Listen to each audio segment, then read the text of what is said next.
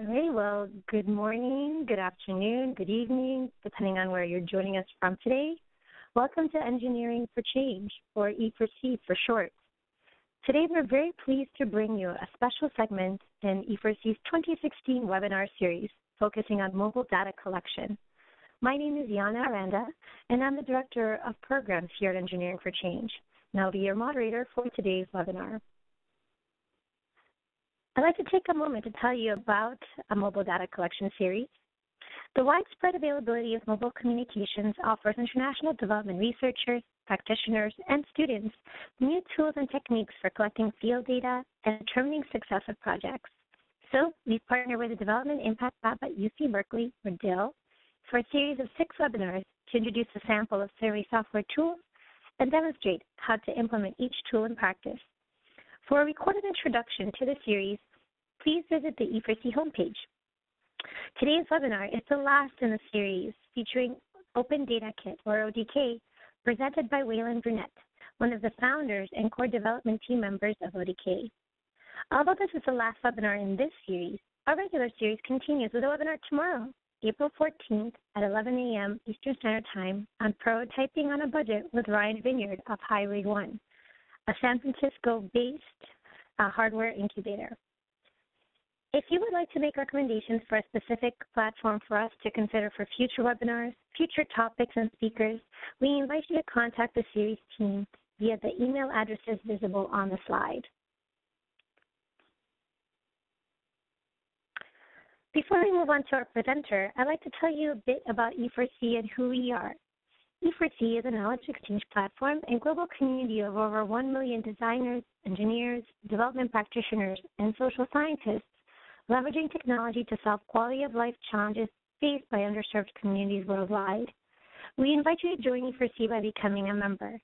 E4C members enjoy access to relevant current news, professional development resources including jobs and fellowships, and a growing database of hundreds of poverty-alleviating products in our solutions library. E4C delivers a unique user experience based on user site behavior and engagement. Essentially, the more you interact with our site, the better we are able to serve you resources that meet your needs and interests. We invite you to join our passionate global community and contribute to making people's lives better across the world. Please check out our website to learn more and sign up. We're excited to collaborate with DIL on this and future webinars after the series. DIL is an international consortium of universities, research institutes, NGOs, and industry partners addressing global poverty through advances in science and engineering. DIL is headquartered at the University of California, Berkeley, and was launched in 2012 with support from the U.S. Agency for International Development through the U.S. Global Development Lab. This leverages the innovative capacity of world-class universities to design development solutions which couple new technologies with novel economic and behavioral interventions. DIL calls this approach development engineering. Now, the webinar you're participating in today is part of E4C's professional development offerings. Our webinar series is a real-time and on-demand resource showcasing the best practices and thinking of development practitioners. Information on upcoming installments in the series, as well as archived videos of past presentations, can be found on the E4C webinar page as well as our YouTube channel. If you're following us on Twitter today, I'd also like to invite you to join the conversation with our dedicated hashtag E4C-webinars. So, a few housekeeping items before we get started. Let's see where everyone is from today. I'm going to get us started by entering into the chat window my location. I'm joining everybody from New York today. So there you go. Should be seeing that. And I invite you to share your location in the chat window as well, which is located to the bottom right-hand side of your screen. If the chat window is not open in your screen, you can access it by clicking the chat icon on the top right corner of the screen. So any technical questions should go into the Q&A window. But I see for now we have folks from all over California, Indiana, Berkeley. Thank you so much for joining us, everyone. Pennsylvania. Any questions that you want to have for the presenter, please enter into the Q&A window. And if you don't see that, please click on the icon on the top right-hand corner of your screen. If you're listening to the audio broadcast and you encounter any trouble, try hitting stop and then start.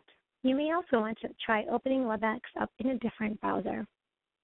Following the webinar, to request a certificate of completion showing 1 professional development hour for this session, please follow the instructions on the top of the E4C professional development page. And you see the URL listed right here. So with that, I'd like to go ahead and introduce our speaker for today, Waylon Brunette, who is one of the founders of ODK and a core member of the development team. Waylon is currently a PhD student in the Department of Computer Science and Engineering at the University of Washington. He was formerly advised by Professor Gayatro Borriello and is currently advised by Professors Richard Anderson and Magdalena Balazinka. Waylon's research interests include mobile systems, sensing, ubiquitous computing, and data management. His work focuses on designing systems that improve the lives of underserved populations in low-income regions by leveraging mobile computing devices and sensors. And with that, I turn it over to you, Waylon. Thank you. Welcome, everyone. So today is the last series. I'm going to focus a little bit more on some of the lessons learned and introduce the brand new ODK 2.0. It's our new series. First of all, though, I want to thank everyone who has contributed to ODK. ODK is used around the world, thousands of organizations, thousands of deployments, and there's a lot of graduate students, technical staff, undergraduates, professors, companies who have all contributed back to the ODK ecosystem. So this is not really my work per se, it's the community's work. So I'm going to first talk a little bit about ODK 1, which you guys are, some of you may be familiar with, but if you're not, you'll at least get a sense, tell you how that ties in, and then introduce the brand new set of tools that we're releasing this week. So first of all, to start with ODK, since we were development engineering, we really wanted to focus in on this kind of environment, and we really wanted to bring technology. So we're from the computer science department. So when we were really starting, it's like, how can we leverage technology to help people in really rural villages? And so we first did some study and found out that all the rural villages, what technology they had available, they may not have power, they may not have water, but what they did have is mobile phones. So when we decided to do an intervention, we decided that we were going to build technology on mobile phones because all the infrastructure was already being built up around the areas for mobile phones. People had businesses, even though they didn't have power, they still figured out how to charge their mobile phones, and they also knew how to, where they needed to go for cell service, and they really used their phones for more than what just talking or SMSing. They used it for many tasks. And at the same time, while we were examining that, we also wanted to make sure that going forward to make ODK successful, that we put it on a research trajectory that really fit well with the current technology trends in the industry, right? So those of you in the more developed context, such as Australia, Europe, and North America, you'll know that basically we've switched away from PCs and we're now in smartphones and tablets, and we're all using the cloud, right? We all have Gmail accounts. So if whatever we decided to do was going to be successful, we needed to make sure that we weren't building on old technology that manufacturers would keep making, because if you're going to scale, it needs to be around for 10 or 20 years. So we really wanted to make sure that any intervention we did was made on that technology trend. So Open Data Kit was first publicly released in 2009. We designed it on Android devices because they were more open than, was not as locked down as iPhones. And the real goal was to make a modular open source architecture that people could reuse, so we used the Apache 2 license. More information can be found on opendatakit.org. The real goal of the project, though, is to magnify human resources through technology. As technologists, we know that technology is really not the solution. What we want to focus on instead is making technology that people can use to do their job better, quicker, or anything to improve their process to help out in development. So ODK 1.0 really focused around the fact that there was a lot of paper that was really clumsy and inefficient, and the fact that many NGOs back in 2008 were hiring all these companies to make custom mobile apps. So what we did was basically decide to separate the rendering of the app and building a database server back end, and just allow you to design a form with questions separating kind of the business logic from the rendering logic and all the technological problems. And this turned out to be really, really successful. But I do want to point out that ODK was meant more than just as a paper replacement, because you can do richer data types. Like you could collect GPS or video or audio. Also, by putting constraints on the data, you could make it so that people gave you better data, and then you could do customized workflow. So it wasn't just paper replacement, it was also an improvement in rural workflows. And the biggest thing we designed the system for was being disconnected, and that's a big thing for us. So many of you out there have probably seen ODK. If you haven't, here's just a few ODK Collect screenshots. And part of what I want to point out is that you can see that you can do pictorial type questions. You can check to make sure if you're asking for someone's birth date, it's not in the future, things like that. This is very similar to what you've seen from the other tools. And the reason why Open Data Kit's kind of going at the end is for how do all these tools fit together in this ecosystem? And when we were designing Open Data Kit, we really wanted to make tools highly modularized and customizable so they can be easily composed and are specialized into appropriate arrangement for the task at hand. Basically, we wanted to exploit the open interfaces and allow people to share. And we didn't want one monolithic application that people were competing with. And again, we really wanted people to take advantage of the evolving technologies so that 20 years from now, it would still be relevant. So we really set out to create this open source ecosystem. And the real design was we wanted small chunks that people could reuse. And you've seen in this series, Survey CTO and the Kobo Toolbox both actually use Open Data Kit underneath. So they just take what we have as a starting point, expand on it. And this ecosystem was really based on trying to let them add features and create value to really build a community around the fact that we needed data collection in the field and getting on those technology trends. And this community has continued to grow up even more, but there's now more than 60 consulting companies out there that help people do ODK deployments because graduate students and us try to make new tools and do research, whereas there's a lot of companies out there that can help you. However, everything from Open Data Kit is free. You can go download it. It's just if you need extra help, it's available for you. So after we did that, that was great.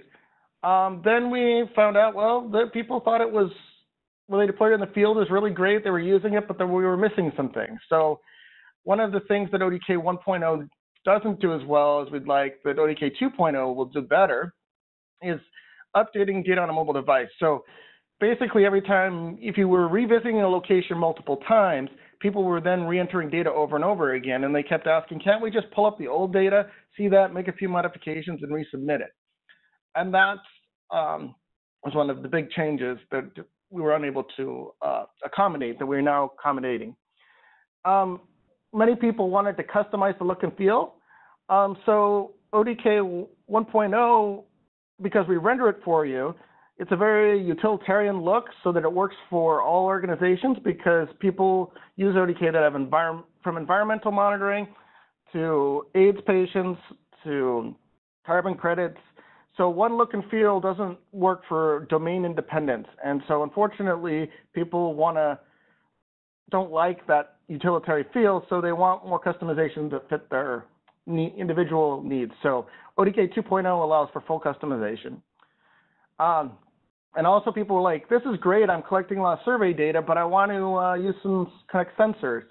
And then, paper's not going away. Is there some way you can make our lives easier by making it so you can bring together paper and the mobile technology phone and make it so it's more integrated? And so I'll get into those new features. So the big design improvements that we heard from people was that we needed to be able to make it more feel like a PC's interactive environment where you can see the data, interact with the data, versus the old style of you kind of take the data, collect it, done, and move on. And we then decided most of the time people were kind of frustrated with the XML they didn't understand. And most of the time they just wanted to output as like a CSV into their system. So we switched to more of a table-based using database rows than the old XML. We moved to runtime computer languages. The reason why we did that was to make it so you could change the look and feel without compiling a complete Android app. And we increased the different inputs you can use, such as sensing and paper. So one of the big changes that is coming with ODK 2.0 is that it's database-centric instead of file-centric. And you will have a local copy of any relevant data on that device. So if you're visiting a clinic that you visited 6 months ago, any updates to that data will now be available on the device instead of just collecting it as survey data. Another big change is that people really wanted to customize, and they were tired of the utilitarian field I was mentioning earlier.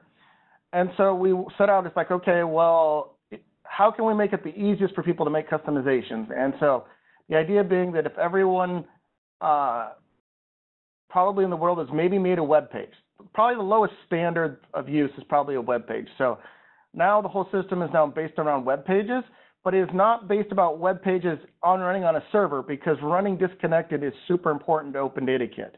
What it's now based on is a local server running, and it's being rendered right on your client. So ODK is maintaining its disconnected operation, but we're trying to bring in technologies that will make it easier for people to customize their look and feel, so they can make it purple in the background and put their logos on. So I'm going to contrast a little bit of the difference between ODK 1.0 and 2.0, but I just want to make very clear that ODK 1.0 is not going away. It is a product that will remain out there. ODK 2.0 is not a replacement. It is a parallel set of products. So ODK 1.0 has been very, very successful and handles very simple use cases, and it's great. There's a large group of organizations and individuals that want to do more complex things. So we have to add more features. That means that the simple cases could get bogged down with a lot of excess features they don't need. So both the new tools and the old tools will continue to be supported and exist. So it's not going away. It's not a replacement. Choose the set of tools that works best for your needs. So ODK 1.0 is really just basically you collect data on the mobile device and you stick it into the cloud and collects that very simple program that we used before. Now, we wanted to maintain the idea of small swappable parts so that Kobo and Survey CTO, as they work with their customers, can also swap out. They may have better versions than we will come up with. So from our free versions that people are more than welcome to use. And so we made the very focus on small tools that are very customized to do tasks well. So to be able to add all these features, instead of making one big monolithic application, we made 5 applications now instead of 1 on the phone. Now we're going to make a packager to make it so your users don't know this, but just if you're designing an application for deployment, you may want to use multiple tools. And the different tools now are Scan, which is the paper object mark recognition, Survey, which is similar to what Collect does, but is much more powerful, and Tables to view data. And one of the biggest things people wanted was the bi-directional transmission and update. So now your data can synchronize. When you're online, your data will synchronize between all your devices. And this is probably one of the largest changes between ODK 1.0 and 2.0.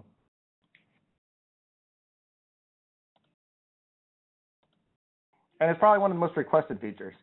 So I'm going to talk about Survey, which is basically kind of like Collect, except for the fact that when people, if you've dealt with X forms, you know that it's one linear flow through that uses relevance. And people were really struggling when wanting to do complex workflows.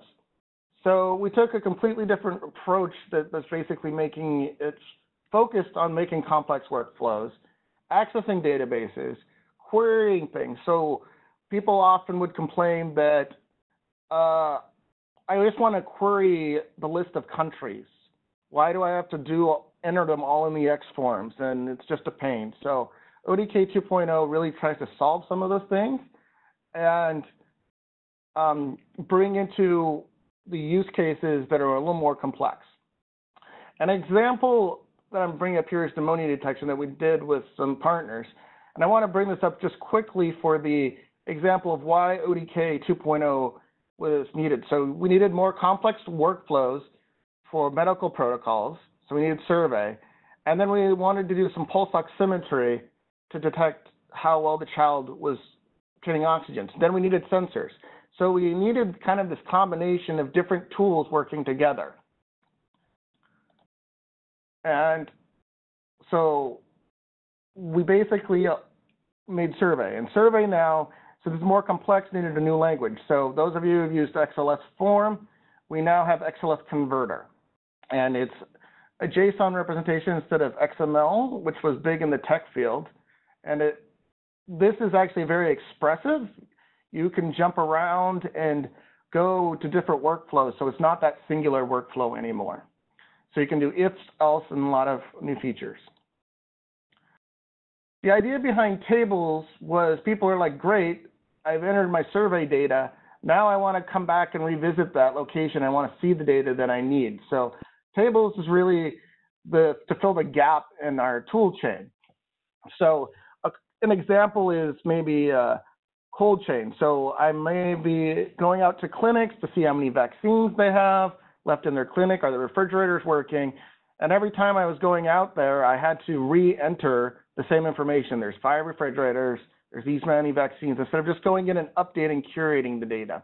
Or same with patients. So community healthcare workers that were following up with the different patients were really struggling to say, I don't want to enter their age every time. I just want that pre-populated and to look again. So survey and collect really weren't designed to just look at rows and rows of data. So that's why we developed tables. So tables allows you to look at things in map views, graph views, simple lists. You can color code it. And an important point here is it accesses the exact same data that's on the device as survey. The access is the same thing as what sensors. So all the data is integrated all together and hidden from the user. It just looks like one seamless application that they're working on. And you can fully customize this with HTML and JavaScript if you don't like how we did that. But we don't want to get away from entering data and using the richer data types and having the data cleaned, detecting the fact that if we said enter a number, you can't enter a letter. So the idea is the tools work in connection with each other, so you go back and forth. So if you're in tables and you want to update an entire record, we actually launch survey, so all your form constraints are then actually put back and enforced on the data updates or on the new row.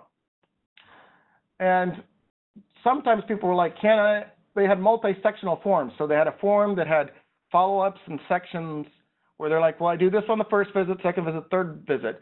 So now a record can actually have multiple forms pointing to the same record. So again, this gives you a lot of flexibility, not that you have to use it. But again, this is why ODK 1.0 is good for the simple case, ODK 2.0 is good for the more complex case. So a common question is, well, what's the difference between survey and tables? And it's actually a spectrum of things. So we could have designed one tool, but one's really for viewing and updating data and summary reports, and one's really for entering data. And both of them, in theory, could actually do the same thing. It was just very complex to make any one tool do one thing, so we made 2 tools that are designed for completely different use cases. And your application will likely be in the middle somewhere. And you might want to use both. You may want to use one under customization. But the idea being that one tool to rule them all really doesn't work out very well because it becomes so complex that you just end up programming. And really, we're trying to avoid people having to program too much. We want people just focusing on what data they want to collect, what their surveys, what is their actual development goals, not the technology. The technology should fade to the background. So ODK Scan is another new one of our tools. And it's the idea that, well, sure, handwriting recognition is hard, and paper exists, but can we do something in between that's better? So what we've decided to do is using computer vision, basically recognize when people mark circles. Or if they draw numbers rigidly, we can also automatically read this. So the idea being that, like, if you're having a vaccine registry, people would take the vaccine registries, hand enter them in the computer. Instead, if they would just mark dots and write some numbers in, the cell phone could automatically input that data into ODK survey, and the person would then be able to clean it up if necessary. So this is a real pipeline effect that will help really bring down cost of deployment so that not everyone can have a smartphone, and paper's still always durable. So kind of the combination of paper and digital. And then the last new tool is sensors. And the idea behind sensors is there's a lot of tasks out there that computers are really good at, like watching things, and being able to have it so you can have lightly trained people be directed into what they need to do is very helpful. So in this case, just connecting a thermometer to a phone while someone's pasteurizing breast milk will help to make sure that the milk is heated to a point that it kills all the bad things but doesn't kill all the good things as well. So you can give instructions like heat milk, and then when it gets to a certain temperature, it can beep. They can take it out. They can put it in an ice bath. As well as with sensors, we've attached a printer and make custom labels. So really, it's turning the mobile smartphone or tablet into kind of a full-fledged application interactive system is really the goal. And so finally, where we're headed is we're working with the University of Berkeley and the Doe Lab to develop the Missouri platform so that instead of having aggregate, you'll be able to put all your data in the cloud and be able to better share your data with built-in security. However, that's not going to be available for another year or two. So I've quickly introduced all these topics. All these tools are now actually available on opendatakit.org. Since you only get 20 minutes, I'm not going to try to go through each one of those tools. However, I highly encourage you all to go download it. We're in the process of updating all the documentation, and that should be done on Friday. And then you should all be able to have fun. But this is supposed to be a lessons learned introductory webinar. So with that, I'm going to take questions. Thank you so much, Waylon. And I'm going to go ahead and invite our attendees to enter their questions into the Q&A window.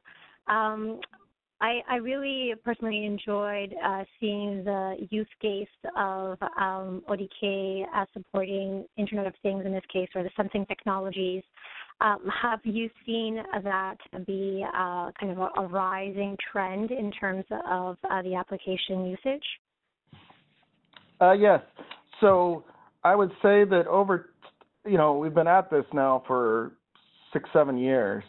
And so first of all, it was paper replacement. And then when people start to understand the power of being able to experience technology, just like we do in the developed world, and all the use cases, sensing, monitoring, all those things, people will just want more and more and more.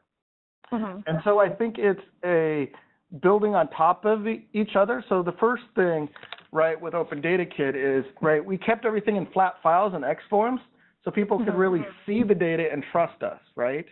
Mm-hmm. It was just an effect of wanting to build and trust. Now that the trust is there in technology, now they want to see what else they can do. Right. And so we get all kinds of requests out there. And so do all the companies. That's very cool. Have you been tracking them actively?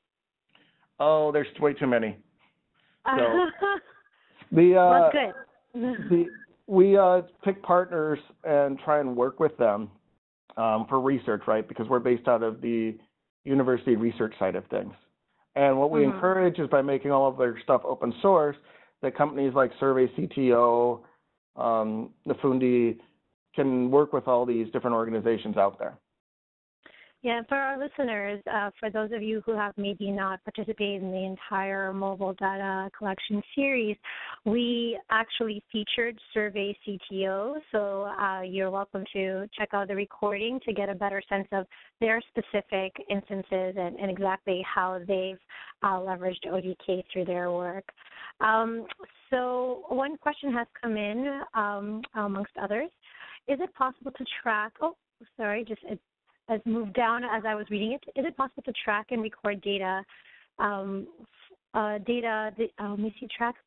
record data, the use of any particular app in the mobile? For example, for educational purposes, I want to know if students are watching an educational video in an open course software and record to see how much time they spend on videos. Is that technically feasible? Yes. Is that built into Open Data Kit? No. So the question really becomes Open Data Kit, again, tries to keep small and modular in our design philosophy, so we leverage other people's players. So you would have to instrument the player. Well, that's fine. You could have a player that records that information. It's just not what we've done. So you mentioned, with that in mind, and I see a few questions that have come in regarding whether or not you've collaborated with certain organizations, for example, such as Engineers Without Borders. And when we kind of started talking about use cases for sensors, you mentioned that as a research, being housed in a research institution, you have to kind of pick and choose which organizations you engage with. And, of course, the folks or the organizations that leverage ODK further have their own partners and so forth. So in terms of criteria for being selected as an organization to partner with and develop projects, do you have any criteria that you employ currently to say, all right, we're going to work with this particular organization, or we're currently prioritizing work or research in this field, so this is what we're seeking out?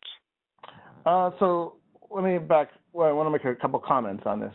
First of all, I want to highly encourage everyone.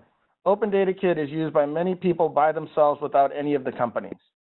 So we're the kind of the free software that you can go download for free and use.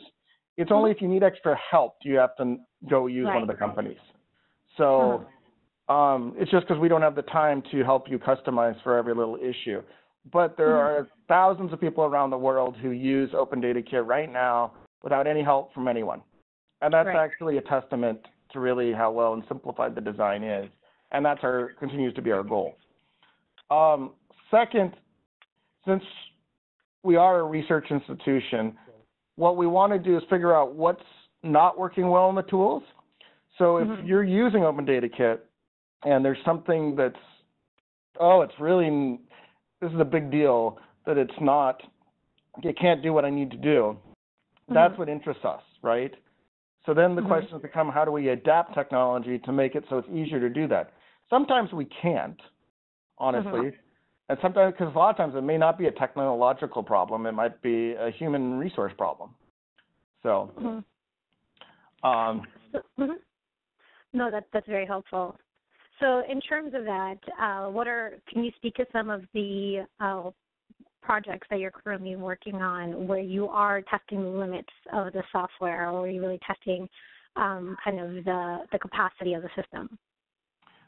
So.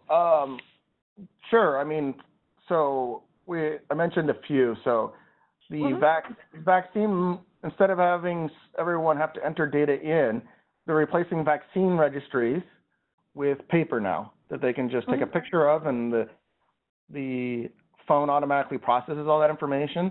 There's NGOs basically making patient books or patient cards, very commonly used. Now they're redesigning them so they're more X's and boxes to fill out, so that patient information can be entered much more rapidly.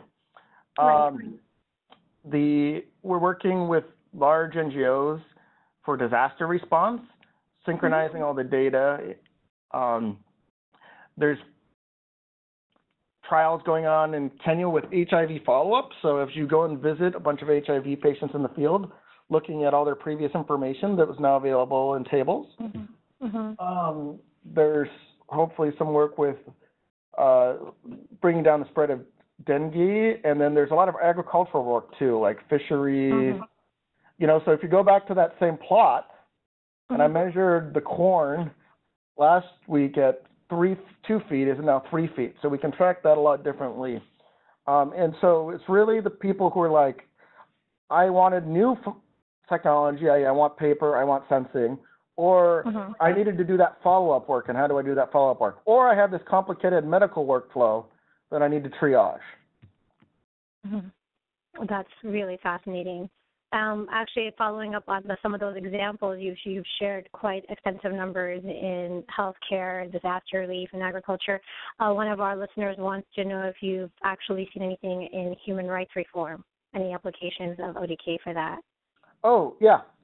So there's been tons of that. So the Carter Center uses ODK for election monitoring. The Berkeley Human Rights Center, which is now at Harvard, was one of the first adopters of ODK and went around the world documenting human rights violations. And they were one of the people we worked with to get encryption right on ODK 1.0 so that no one could see it, so that people got captured or arrested, wouldn't have to worry. So that's incredible and very empowering. All right, so I'm looking to see if there are any other questions here that our listeners would like addressed. So far, we don't have additional questions being lobbed our way. So I'm going to turn it to you, Waylon, and see is there a question that you get very commonly that you think is really important for our listeners to kind of get an insight into? So I would say that one of the technology trends is important. I brought that up, but when you're designing your interventions, think about where it'll be in 10 years, because when you start, you will probably have a pilot with 30 maybe, and then you're going to want to scale to a countrywide, maybe continent-wide. And when you do that, it's going to take years.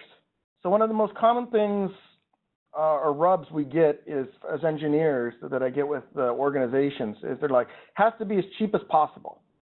And so they want to use older phones or whatever. And I'm always discussing with them that, that's great, but then you realize your intervention won't be able to scale if it's successful, because you're going to have to redo it. And then you're going to have to redo it again on the next technology, on the next technology, on the next technology. I really think one of the reasons of the success is we were looking out at the future. Now, of course, you have to kind of guess what the future is going to be, but I think that that's something that us as technologists are better positioned as.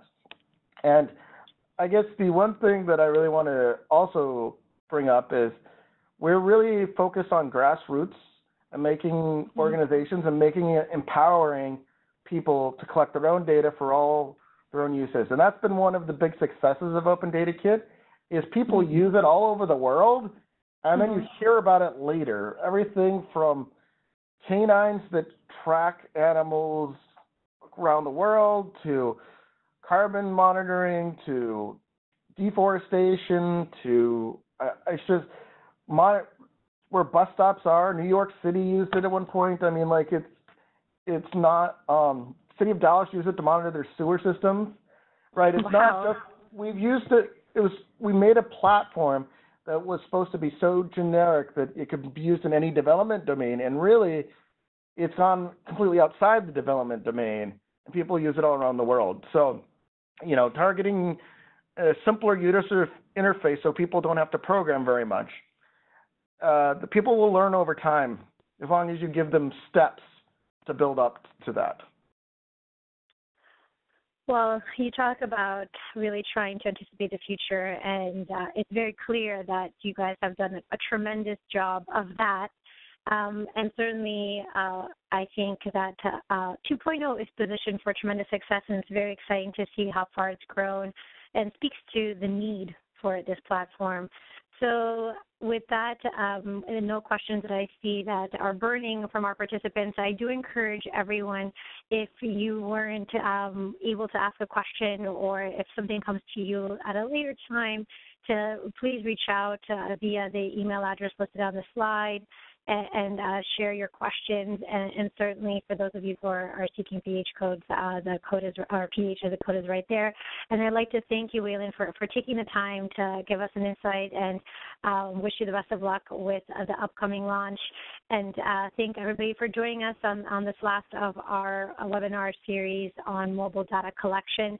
We will be combining all of our recordings and publishing an article with additional platforms to share with everyone, so that you can continue to learn from these webinars. And thank you all, and we will catch you on the next E4C webinar. Have a good afternoon, evening, or morning, wherever you may be. Take care.